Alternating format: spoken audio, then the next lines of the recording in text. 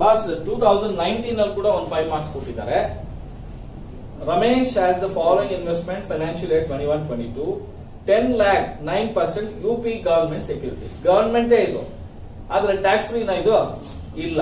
So there for what you do, interest on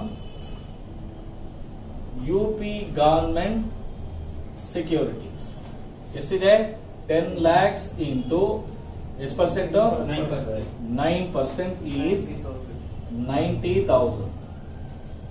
ಕರೆಕ್ಟಾ? ಎರಡನೇದು rupees 4 lakhs 6% debentures of ABC company. ABC ಅನ್ನೋದು government non government? Non government. Tax free word is there are not?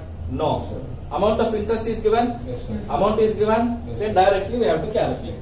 Interest on debentures of ABC Limited.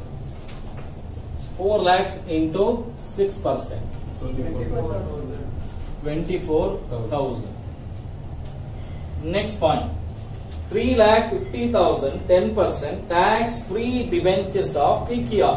PQR non-government government non-government tax free word ಇದೆಯಾ? tax free word ಇದ್ರೆ ಏನ್ ಮಾಡಬೇಕು? gross up is compulsory, right? So interest on tax free debentures of PQR Limited 3,50,000 into 10% is 35,000 divided by 90 into 100. How much you get? 38,889. Okay. Next point.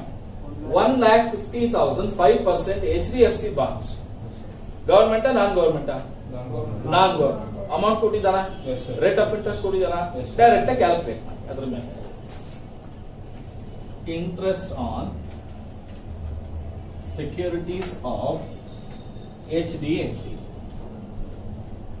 1,50,000 into S percent of 5%. So 7,500. Next point. Rupees 3,50,000 6.25% ICICI bonds. Purple interest on bonds of ICICI 3,50,000 into 6.25 per ಎಷ್ಟು? 875. Last point. In rupees 2,50,000 8% IDBI bonds. ಇದು ಅಷ್ಟೇ ಅಲ್ವಾ? Same ಅಲ್ವಾ? Interest on bonds of IDBI amount ಎಷ್ಟಿದೆ? 2,50,000 into 8% 20,000. ಅಷ್ಟೇನಾ? ಬರೋದನ್ನ income from other source. That's all. ಎಷ್ಟೊತ್ತಾಯ್ತಪ್ಪ ಇದು? 2-3 minutes maximum. ಕರೆಕ್ಟಾ? ನೋಡಿ, ಇಂಟ್ರೆಸ್ಟ್ ಆನ್ ಸೆಕ್ಯೂರಿಟೀಸ್ ಕಾನ್ಸೆಪ್ಟ್ ಅರ್ಥ ಆಯ್ತಾ ನಮ್ಗೆ? ಕಾನ್ಸೆಪ್ಟ್ ಅರ್ಥ ಆದ್ರೆ ಇದನ್ನ ಎಷ್ಟೊತ್ತು ಮಾಡೋದು? ಅರ್ಥ ಆಗಿಲ್ಲ ಅಂದ್ರೆ ಕ್ವಶನ್ ತೊಂದರೆ ಆಗೋದು.